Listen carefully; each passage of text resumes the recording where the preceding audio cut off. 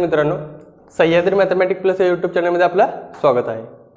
आता हे जे काही एक्झाम्पल आहे ते एक्झाम्पल काल आपलं बी लिहायचं राहिलं, लक्षात घ्या माझं म्हणजे, ठीक आहे। मग बऱ्याच मुलांचे कमेंट आले की ते थोडं समजतच नाही आहे। आता हे एक्झाम्पल मी समजून सांगतो, नीट लक्ष द्या बघा। याच्यामध्ये काय करायचं आपल्याला की y = a + b / x दिलेलं आहे त्यांनी, ठीक आहे। मग डिफरन्शियल इक्वेशन आपल्याला विचारलेलं आहे इथं।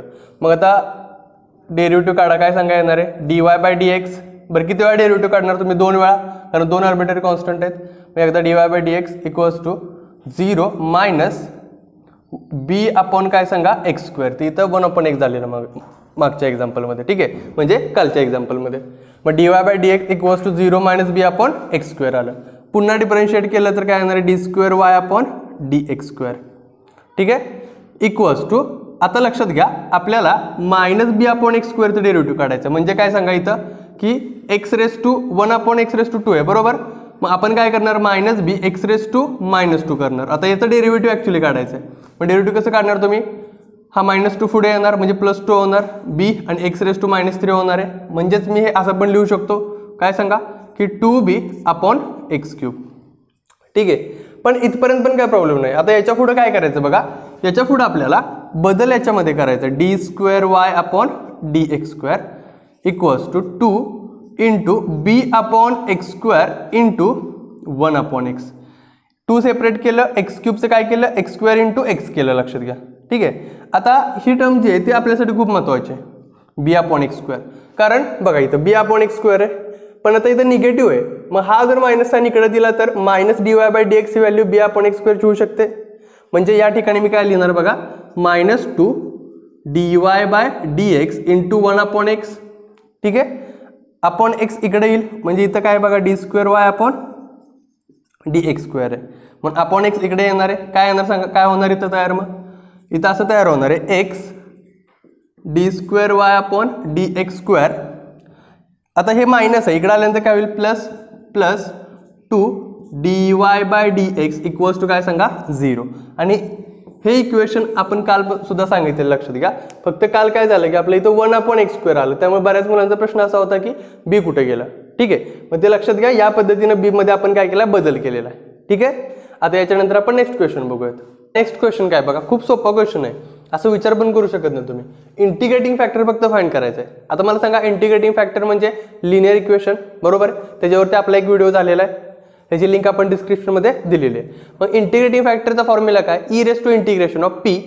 आता कुठला टाईप आहे तेव्हा डिपेंड आहे, विथ रिस्पेक्ट टू x का विथ रिस्पेक्ट टू y, ठीक आहे। तो जर पॉईंट तुमचा क्लिअर नसेल तर तो व्हिडिओ नक्की बघा, तुमचा तो पॉईंट क्लिअर होऊन जाणार आहे। आता लक्ष द्या, इथं काय आहे की dy/dx आहे। सांगा dy/dx चा कोएफिशियंट किती लागतो? नेहमी 1 आहे का? तो नाही आहे, म्हणजे या टर्मनं डिवाइड करणार सगळ्यांना। मग इथं काय करणार इक्वेशनमध्ये बघा, सोल्युशनमध्ये dy/dx + 1/x log x × y = 2 log x / x log x। इथं होणार आहे log x कॅन्सल, पण याचा काय आपल्याला इथं काय उपयोगच नाही आहे, कारण आपल्याला इंटिग्रेटिंग फॅक्टरसाठी फक्त p ची गरज आहे। मग सांगा इथं p काय आहे सांगा इथं, तर p आहे इथं x log x, कारण y चा कोएफिशियंट म्हणजे p असतो, कारण dy/dx आहे, वरती y म्हणजे इथं पण y असणार आहे, आणि y चा कोएफिशियंट म्हणजे p। आणि इंटिग्रेटिंग फॅक्टर काय कसा काढतो आपण, e⁻∫p dx e⁻∫, सांगा p ची व्हॅल्यू काय, 1/x log x, बरोबर आहे, आणि dx। आता समजून घ्या, log x चं डेरिव्हेटिव्ह 1/x म्हणजे इथं काय आन्सर येणार आहे e⁻log x, log of function असतं, लक्षात घ्या। आता तुम्हाला माहिती आहे की लॉगॅरिथमची प्रॉपर्टी काय, e⁻log⁻e असेल तर डायरेक्ट आन्सर काय येतं सांगा log x, आणि इंटिग्रेटिंग फॅक्टर काय मिळणार तुम्हाला log x। खूप सोपं होतं, CET 2011, लक्षात आलंय। म्हणजे या टाईपचे पण क्वेश्चन विचारतात ते, त्यामुळे तिन्ही टाईप क्लिअर करा। डेरिव्हेटिव्ह इंटिग्रेशनपेक्षा हा सोपा टाईप आहे किंवा सोपा टॉपिक आहे पूर्णपणे, ठीक आहे। आता याच्यात रिलेटेड अजून दुसरा क्वेश्चन बघूयात आपण। नेक्स्ट क्वेश्चन बघा, आता नेक्स्ट क्वेश्चन काय, the solution of the differential equation y dx + x-y² dy, ठीक आहे। सोडवायचं कसं बघा, आता समजून घ्या पटकन। मी हा y dx पलीकडे नेणार, म्हणजे इथं शिल्लक राहणार आहे x-y² dy = -y dx। -y काय करतो मी इकडं डिवाइड करतो, म्हणजे असं येणार आहे x - y² बघा upon Y D y equals to, किंवा हा डी वाय मी इकडं नेतो म्हणजे minus D x bye D Y राहिलं इथं. आता मायनस साईन जर मी इकडं मल्टिप्लाय केलं तर काय होणार आहे, Y square minus x upon Y होणार equals to D x bye D Y. ठीक आहे, डिनॉमिनेटर सेपरेट करूयात. काय होणार सांगा इथं, Y square upon y minus x upon y equals to D x upon D Y. म्हणजे आता इथे काय झालं बघा, y minus x upon y equals to D x upon D Y. आता हे मायनस एक्स अपॉन वाय पलीकडे नेऊयात म्हणजे काय होणार बघा, y equals to D Y D x bye D Y D Y plus 1 upon Y into x. आता हा type आहे लक्षात घ्या, D x bye D Y plus P x equals to Q, म्हणजे एक्सचा कोएफिशियंट म्हणजे पी असतो इथं.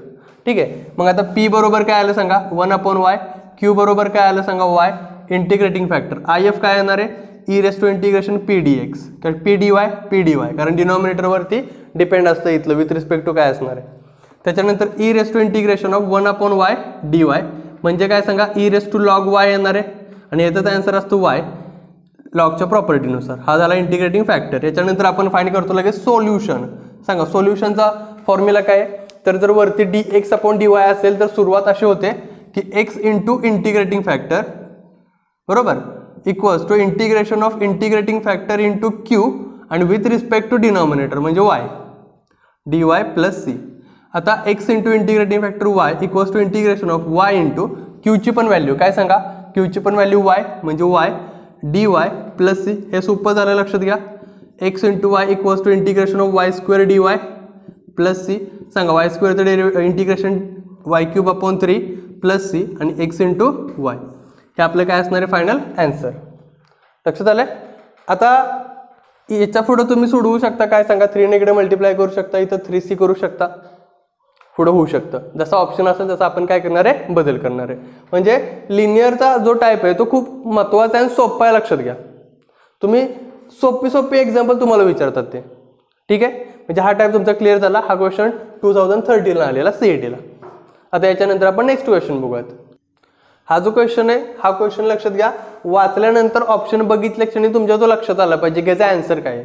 त्याने विचारले काय की if sine x is integrating factor of linear differential equation D y by D x plus P y equals to Q then P. त्यांनी पी विचारला आहे, तुम्हाला इंटिग्रेटिंग फॅक्टर दिलेला आहे. आता तुम्हाला माहिती आहे इंटिग्रेटिंग फॅक्टरचा फॉर्म्युला काय आहे, E raise to integration of P D x बरोबर आहे. म्हणजे थोडक्यात जर इंटिग्रेटिंग फॅक्टर तुमचा जर साइन एक्स येत असेल तर साहजिकच E raise to integration of काय येणार सांगा इथं लॉग ऑफ साइन एक्स येणार ना इथं.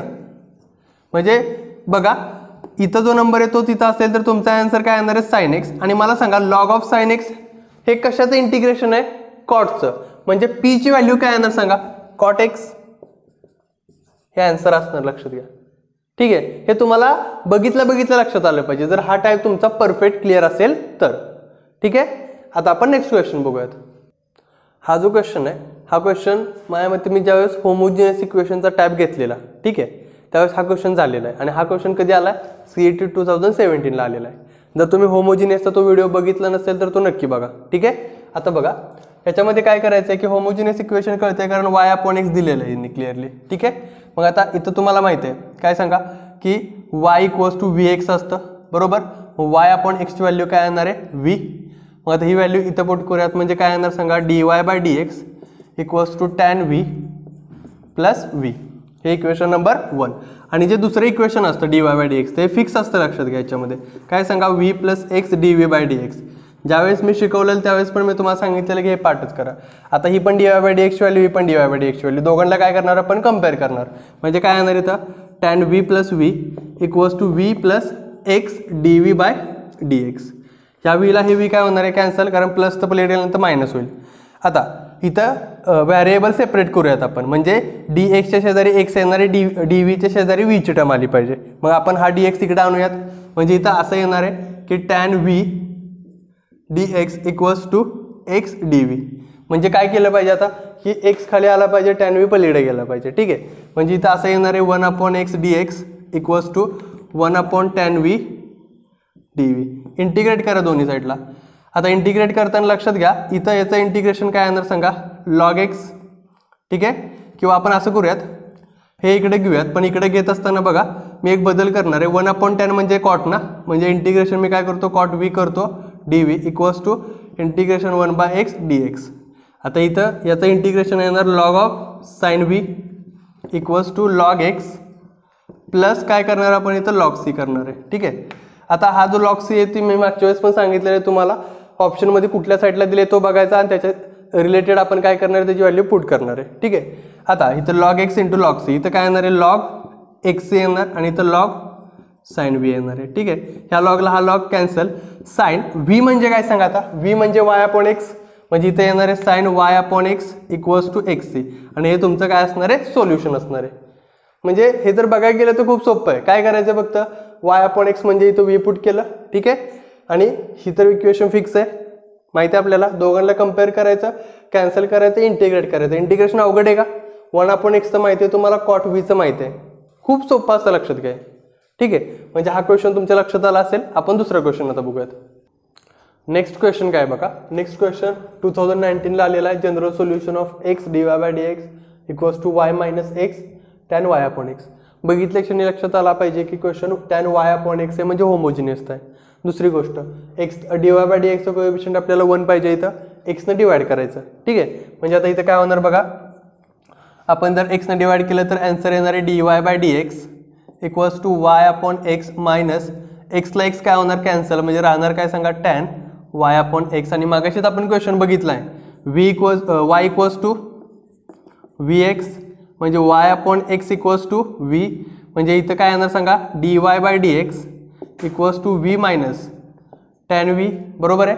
हे झालं पहिलं इक्वेशन. आणि दुसरं इक्वेशन पार्टच करा सांगितलं तुम्हाला मी, फिक्स असतं काय सांगा V plus x dv/dx. Equation number second. ह्या दोघांना आता काय करणार आपण कम्पेअर करणार.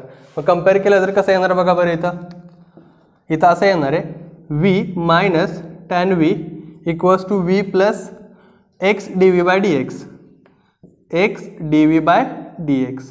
आता प्लस व्हीच इकडे आल्यानंतर काय होईल मायनस व्ही, म्हणजे ह्या व्हीला हा व्ही काय होणार आहे कॅन्सल, म्हणजे इथं राहिलं minus tan V equals to इथं एक्स आणि dv/dx.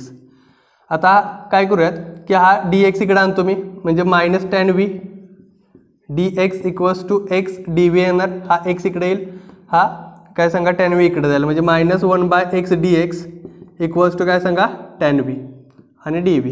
ठीक आहे. याच्यानंतर फक्त आपण हे उलट लिहूयात, म्हणजे इथं असं लिहूयात की tan V dv equals to minus 1/x dx. Integrate करा दोन्ही साईडला, काय होणार टॅन व्हीचं डेरिव्हेटिव्ह इंटिग्रेशन काय सांगा log of sine V log of sec V. ठीक आहे. आणि next equals to minus log x येणार आहे प्लस लॉग सी.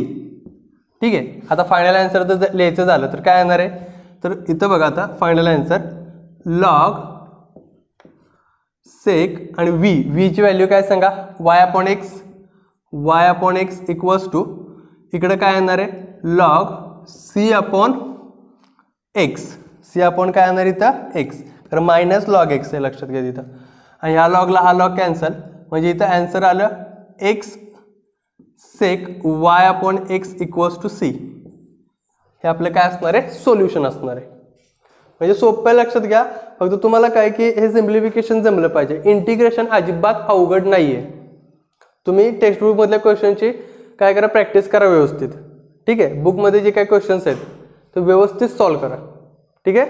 मग आता इथपर्यंत हे जे काय 6 आपण एक्झाम्पल घेतली, जवळपास तुम्हाला मी 3 टाईप जे काय आपले झाले तीच रिपीट सांगतोय, कारण सोपे टाईप आहेत हे व्यवस्थित क्लिअर करायचे. आता नेक्स्ट व्हिडिओमध्ये सुद्धा याचे जे काय राहिलेले टाईप आहेत ते आपण क्लिअर करणार आहोत. ठीक आहे. आता व्हिडिओ जर आवडला असेल तर लाईक करा, शेअर करा, सबस्क्राईब करा. धन्यवाद.